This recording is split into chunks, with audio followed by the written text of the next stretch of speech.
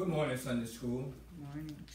It's a blessing again to be here this morning. We thank God for this precious opportunity to stand before you here, and for those of you who are viewing by way of Facebook and all other media outlets. We are excited this morning about today's lesson, and even more so, we are excited about the person that's going to stand in our stead and teach us on this morning. Beautiful wife, amen. Sister Janice Jackson. Amen. Amen. Amen. Good morning, good morning, good morning to the Sunday School and to those that are in Facebook land. We just thank God for another chance, for another opportunity to come into His presence. For every time we get into His presence, our lives change. And so I'm grateful to be here this morning. I honor my pastor, whom I just saw, my first lady, amen, and all those Galileans. Good morning. I miss y'all. Let's open up with a word of prayer. Father, we just thank you. We praise you. Father, we magnify you. God, we lift you up. God, you are the exalted one. You are the holy one. God, you are the great I am. You are the old ancient of days. You are the risen Lord. And it's such an honor and such a privilege to be able to bow in your presence this morning, oh God. For in your presence there is fullness of joy. And at your right hand, pleasures evermore. God, every time we turn around, God, you keep on doing great things for us, oh God. So we come back, oh God.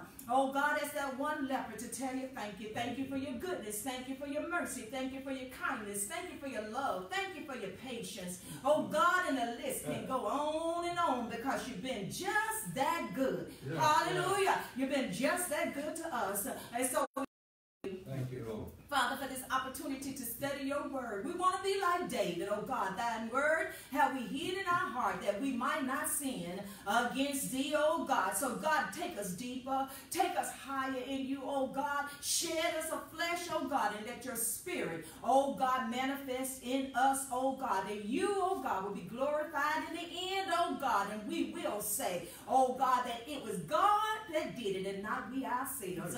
And so we give you praise, God. We give you glory, and we give you honor. In Jesus' name we pray. Amen. Amen.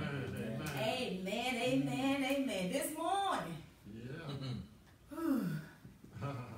it's a tough one, as the old folks say. It's a tough one. Love for your enemies. I think the subtopic is not having your own self-interest, not looking at your own self-interest. Well, let me make a disclaimer before we start. You know, when you get in an airplane, after the airplane goes up so many feet, you can get up there and the weather kind of gets a little shaky. They say it's turbulent. We have some turbulent weather. So this lesson is kind of parallel to that. This is some turbulent weather. So put on our seatbelt.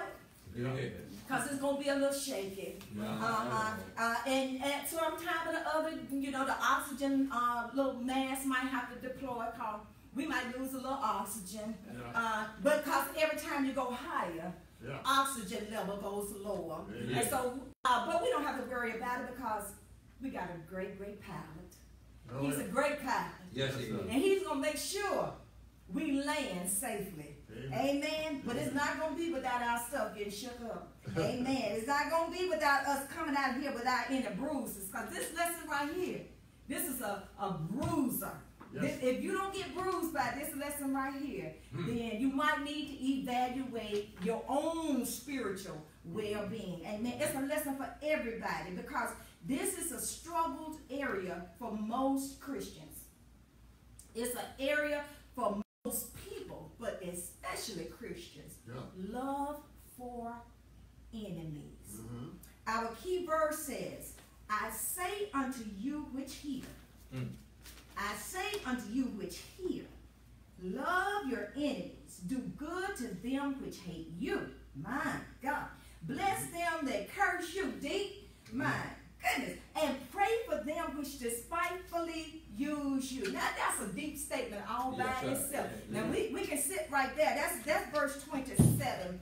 Listen, Jesus is now talking to the disciples, really, and talking to the crowd of people. Let me give you you a little background because we kind of just jumped into chapter 6 and jumped right into verse 27. It's good to know what's happening before and after. And we also need to know who is this person that's writing this book. We know Luke to be a physician. But what's so wonderful about Luke is that Luke was not a Jew. Luke was not an eyewitness to Jesus Christ. So how did he get all this information? Luke was a compadre of Paul. He was a sojourner with Paul, so he walked and he did some things and he saw how Paul interacted. He heard the messages that Paul was, and he became converted himself. So therefore, Luke is actually a Gentile. Luke is not a Jew. So who else have a better idea of how folks are mistreated than somebody that was mistreated? Even though he was a physician, he knew what it felt like to be rejected and mishandled and misused and cast aside. And as a body of Christ, all of us have had in some realm or the other one of those things or some of those things to happen. You've been ridiculed, you've been rejected, you've been misused, you've been mishandled. Luke writes to us through this gospel message to tell us how we're supposed to handle the bad situations. How we're supposed to handle the folk that don't treat us right. Oh my God. How are we supposed to look and interact when men do different things? Now let's look at the audience. The audience here is we got the Pharisees and the Sadducees. We got the poor, but most of all we got the disciples. Now the lesson culminates like this. It begins off. Now Luke writes to a man, Theophilus. This book is written to a man. It's not written to an audience. It's written to a man. Why Theophilus? Because Theophilus too was a converted Gentile. And you know, when you come into something brand new, you got some good expectations of how things supposed to. You know how you first got to church and everything was hunky-dory. You had the zeal for Christ, and then somebody said something. Yeah. Your dress too short. You ain't supposed to wear. Take that off. You ain't supposed to wear. Somebody comes in and bust your bubble. You was all the way up on mountain high. You was on Mount Zion. They put you down in valley low. Amen. So we have to be careful how we interact. That's what the scripture is saying. Don't let folks bust your bubble. Yes. Don't let folks steal your praise. Don't let folks denounce who God say you are. But teacher, you have comment? Go ahead. So Luke is now writing to Theophilus, so Luke can know how to handle what's about to happen.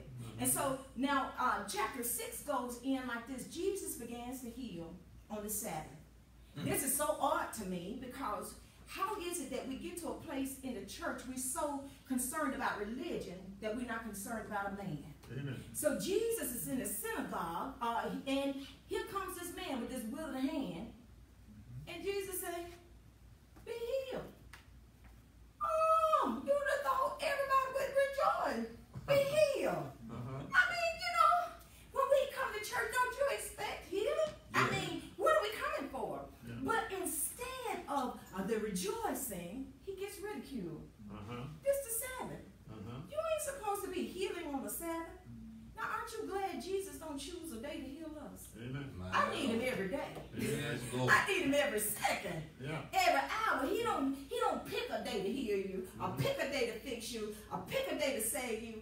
He's available all the time. But the Pharisees and the Sadducees, the church, had a problem. What I love about Jesus, I'm kind of prone to believe that Jesus really came to pick a fight.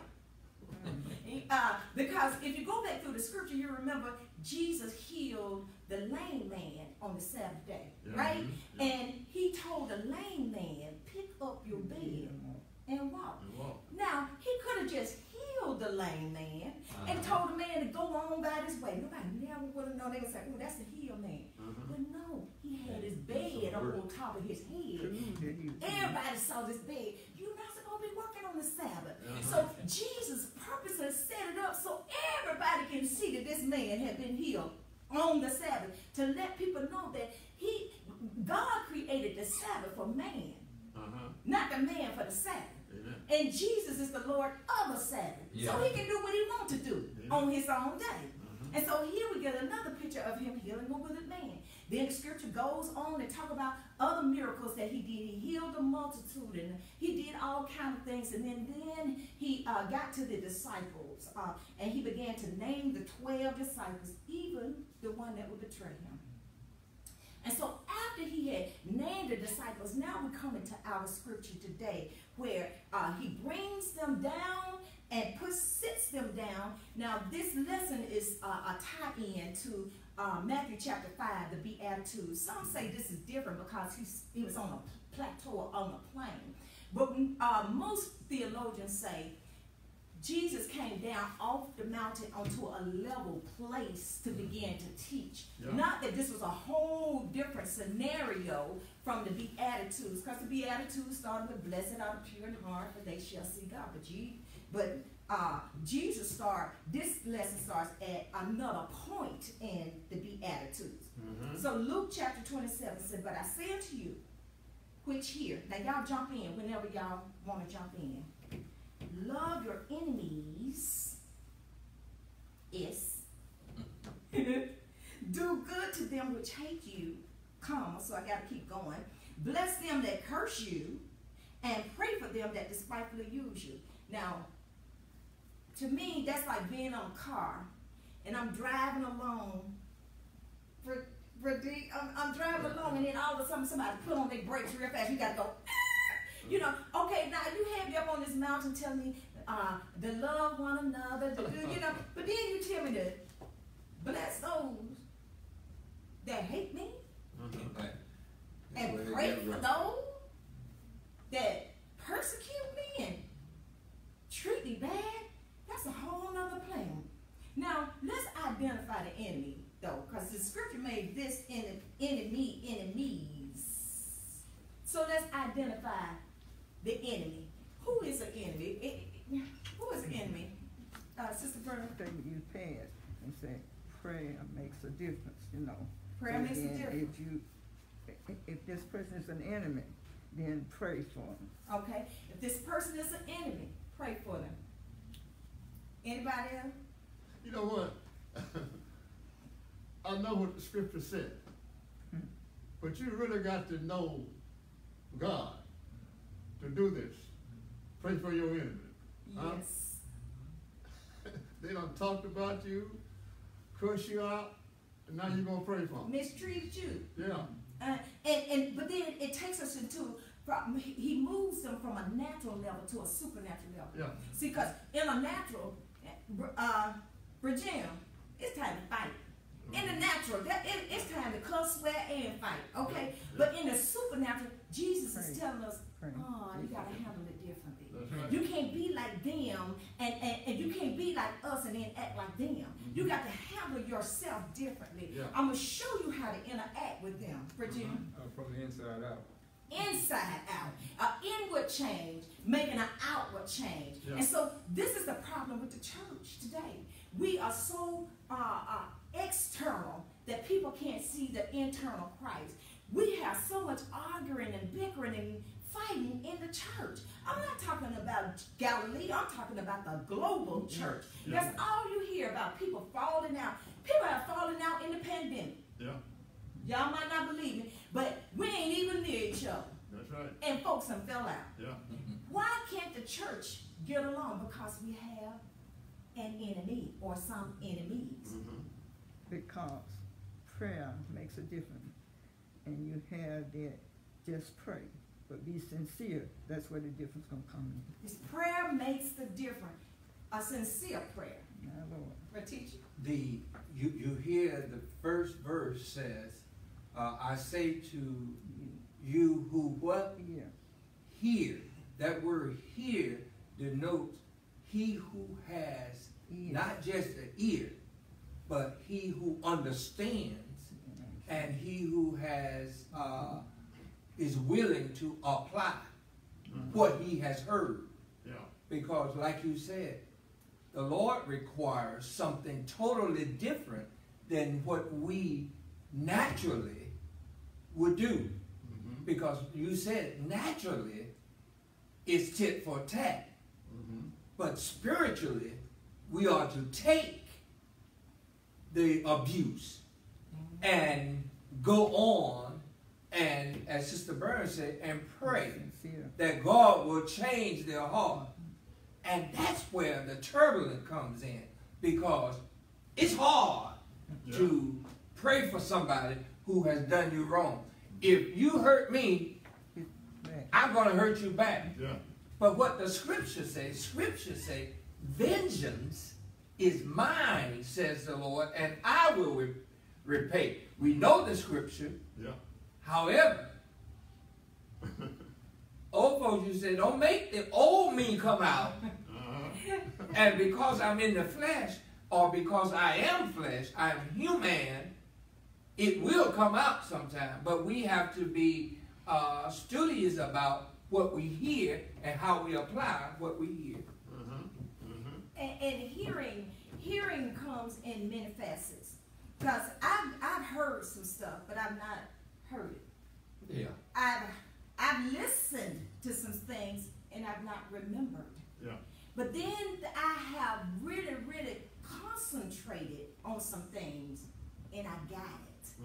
Because hearing comes with concentration. Yes. So Jesus is telling them to focus on what he's saying. He that have an ear, that's over in Revelation chapter 3. He that have an ear to hear, let him hear what the Spirit is saying. You cannot hear without the Spirit. That's right. And so he's teaching them now, I want you to move from your natural hearing to your spiritual hearing, because naturally we would reject it like we are now. And you're not going to slap me and get away with it, Rashad. You're just not. Yeah. Okay? Yeah. Yeah. No. If one slap your cheek, you turn the other cheek. Who? Well, where they do that at? That's not natural. That's right. But he's saying in the spirit, Yeah. Yeah. you bet inside out. Yeah. There's got to be a change in you. Amen. To know who you're wrestling against. That's why the enemy. Listen to what Ephesians chapter 6 says. We wrestle not against flesh and blood, but against principalities and powers and all sorts of what? Spiritual wickedness in what? High places. So when you realize who you are fighting, then you know how to win the war. I'm going to stop right there. When you realize who you're fighting, then you know how to win. When you recognize the enemy, then you know how to fight the enemy with the word of God through prayer and through supplication. Listen, just because Deacon Jackson might get on my nerves and say something to me that he should not say, I recognize that that's not Brother Jackson or Deacon Jackson. We're supposed to know each other like that in the body of Christ, to know that when I'm out of sort, that's not me. That's the enemy using me. Yeah. That becomes the enemy. So the enemy manifests itself in several different ways. The enemy manifests itself in rejection. The enemy manifests itself in jealousy, in hatred, in bigotry. And guess what he really, really does? Separation. Yeah. The enemy likes to classify. Yeah. The world classify, right? Rich class, middle class, what? Poor class. Yeah. Guess what we do in the church? Classify. Classify. Yeah. And when we classify, that's a loophole for the enemy to come in and start destroying. Because see, one person ain't no better than the other person. Amen. Jesus here talks to a multitude of people, but guess what the multitude is? Poor folk. Yeah. It's some folk broke. Yeah. It's some folks that don't have anything. That's what he's going to start teaching. He's going to use this example as a way to teach them how you treat people. It's not about your status. It's about whether or not you can hear what the voice of the Lord is saying. If you can hear, that make you rich. If you can hear what God says, you already surface way above everybody else, because now you know how to win. Who wouldn't want to be on a winning team? If you can hear what God is saying to you, whether you black, white, rich, poor, Jew, Gentile, if you can hear what he's saying, that, hey, there's a better place. There's more hope. I came to help you. If you can hear the message, then that raises you up and elevates you above the head of the enemy. Listen, he says, but I say, but always mean that something else was before that. Yeah, yeah. He says, but I know what you see. I know what have been taught. I know how you've interacted, but this is the way you're supposed to do it. Let me tell you, the Pharisees and the Sadducees was messed up.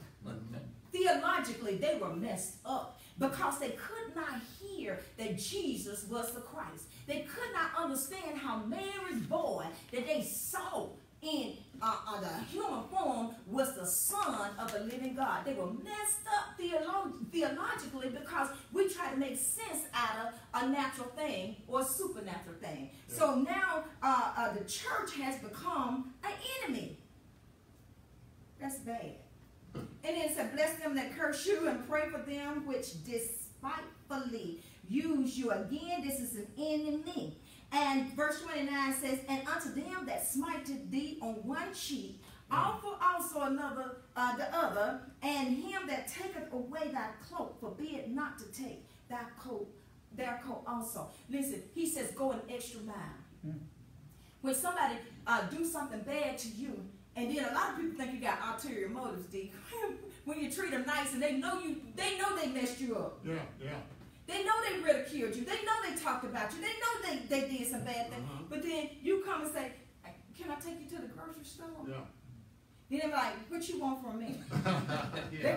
They like, no, you trying to kill me. I know what you're trying to do. But they don't understand how the body of Christ is supposed to interact with people that mistreat us. Jesus says, if they take one cloak, you give them another. Let them know that what they took is not greater than what you have. Because every time they take something from you, oh, basha. Every time they take something from you, God give you something else. Every time they try to steal your peace, God raise you up above the head of the enemy. Steal your joy, God makes you happy. You know, so there's nothing that the enemy can take that God don't ultimately replace in double. Okay, so when they take it, give it to him. Yeah. Don't be mad. Give it to him. Yeah. And tell him, if you need something else, just let me know. That's deep right there. Yeah. Madam Teacher, along with that, we have to understand, Luke says that the Lord was teaching his disciples because of what the Pharisees and the Sadducees had seen them do. And he said, well, now listen. Do you remember what David did when David was hungry? He went in the temple and he ate the showbread, which was unlawful to do for only the priests to do it. But David took the showbread, ate it, and gave some to his followers. Yeah.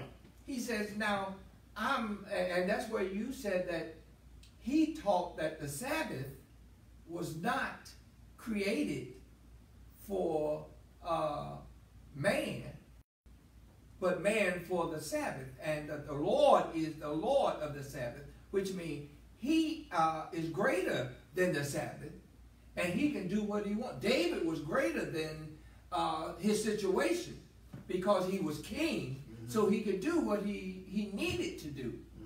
And that's where we don't get in the church. That's why you can easily say that the church has become an enemy to the insiders. Now we know the church is in here. We ain't talking about the building. Yeah. We treat each other wrong. Yeah. That's who becomes the enemy. We become our own enemy. Absolutely. And that's why we need the Lord. And we need him every day, because in the umbrella of flesh, we're going to have this struggle all the time if we don't allow the Lord to lead, guide, and direct us. That's why we need the Holy Ghost. And you know what? We're not going to always agree. Right. This is the thing in church. We think everybody's supposed to see it our way. It's not one way, because we are a diverse number of people. We all have different gifts. We have different callings. He said it like that, to build up and to edify the church. And because my idea might not be like your idea, doesn't mean that my idea is wrong or your idea is wrong. It means that we need to sit down and think this thing through, and let's see how we can work this plan together. Yeah. God is always orchestrating things in his church. It ain't ours. It's his church. He's always setting things up in the church, and he uses little old folk like to do it. The misunderstanding or the misconception is when I get to church, everybody in the church is right and saved. That's the misconception. Yeah.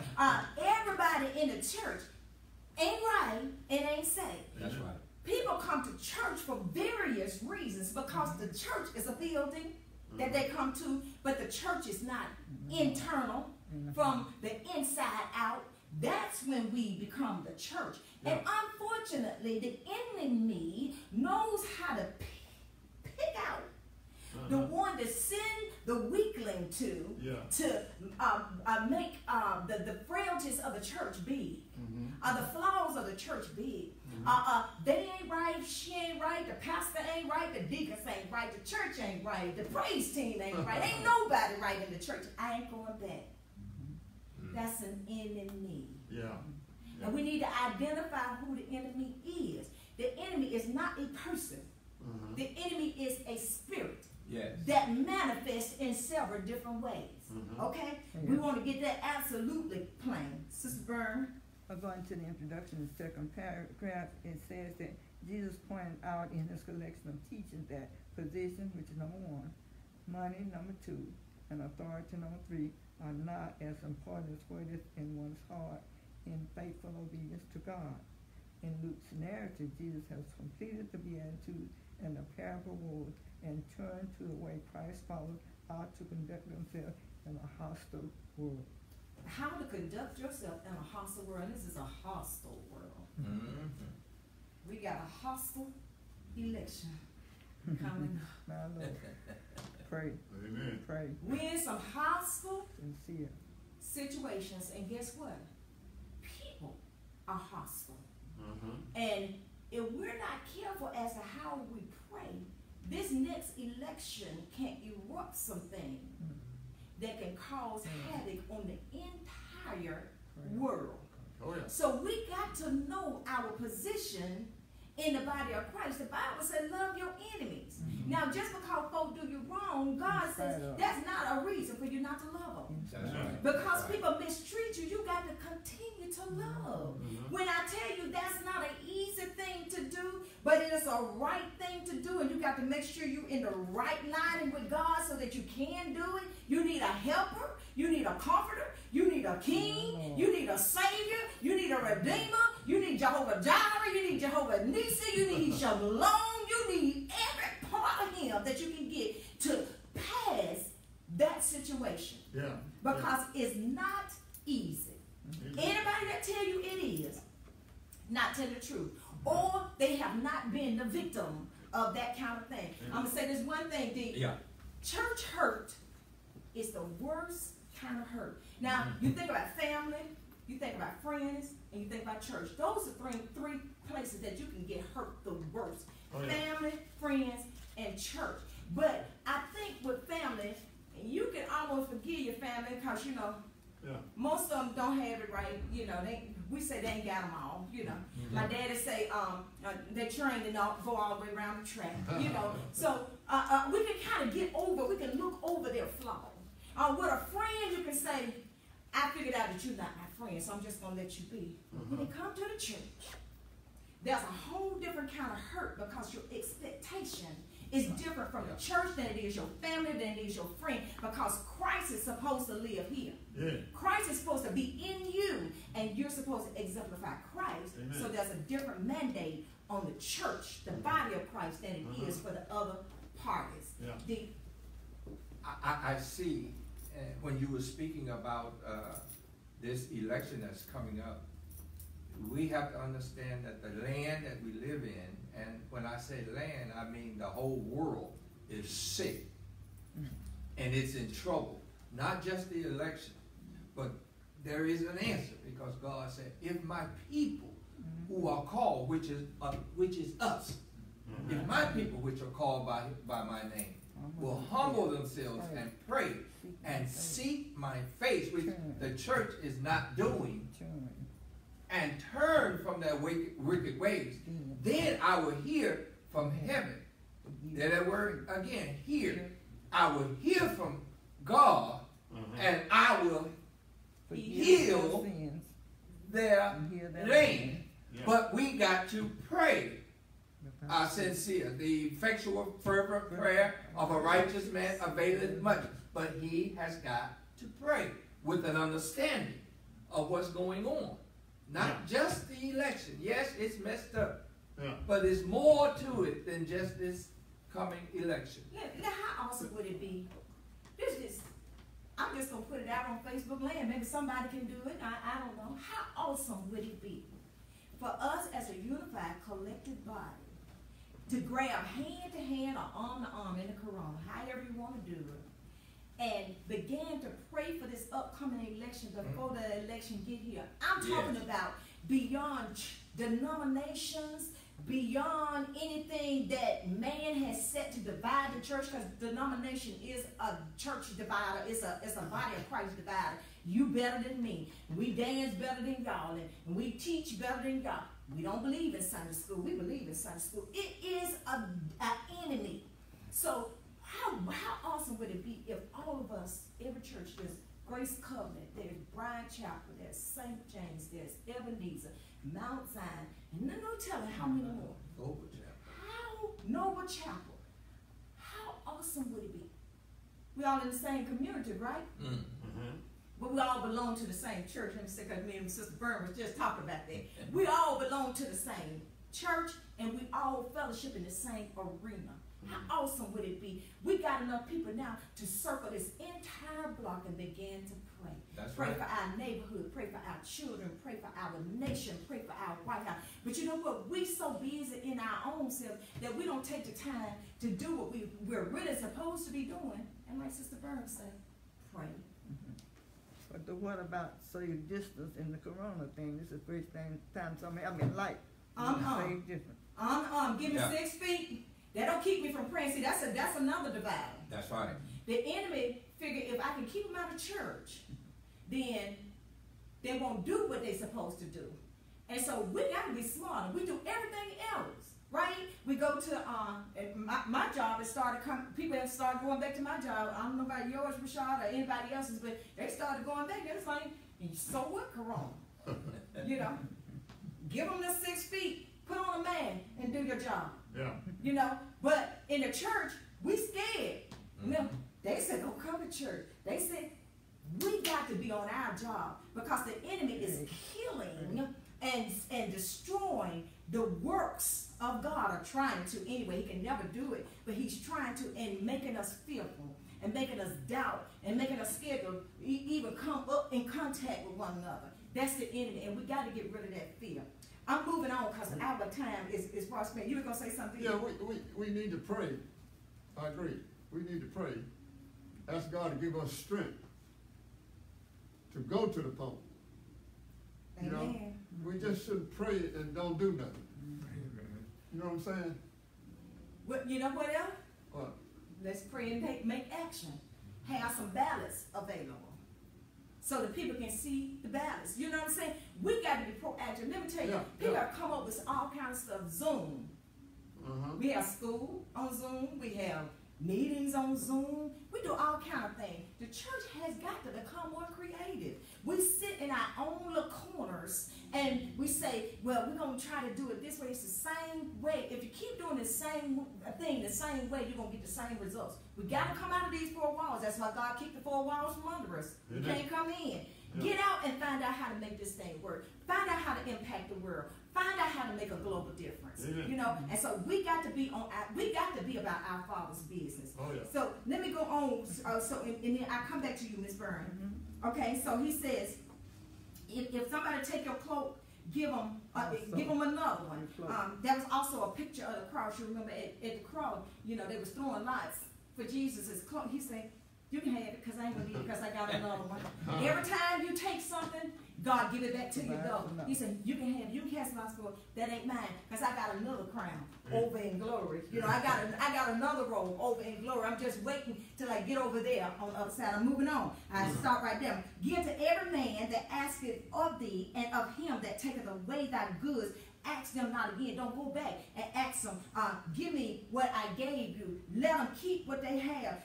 And listen, Jesus did that and showed that through the cross. We can see the images of the cross. Every time they took something, every time they did something, Jesus took another stand. He kept hiding. I think it was Michelle Obama said, you go higher. Don't stoop down to where they are. Right. You go higher. Yeah. So Jesus said, don't do what they do. Go higher. Yeah. Look up. Look above your head of the enemy. And as ye would that men should do to you, you do to them likewise. Now, it doesn't mean that if they hurt you, you hurt them. Right. No, you do the opposite of what they do to you. Yeah. The Bible says it's like heaping coals of fire on their head. It's also another picture of the cross when Jesus was on the cross and they kept poking at him. Poking at him, poking at him, poking at him. And he said, I ain't saying nothing. Do what you got to do. I'm good. I'm moving on. I'm tying all these verses in together. But if you love them which love you, what do? What thanks do you get?